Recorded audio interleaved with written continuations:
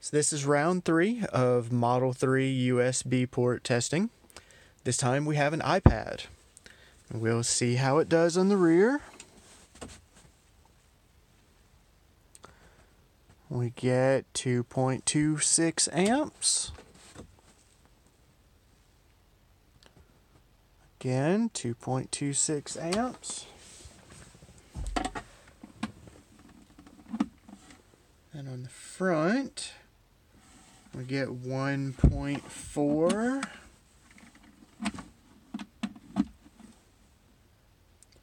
And again, 1.4.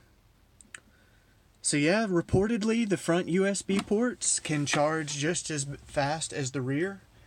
But so far we've tried 3 different devices, and the most that we've gotten out of the front is 1.4.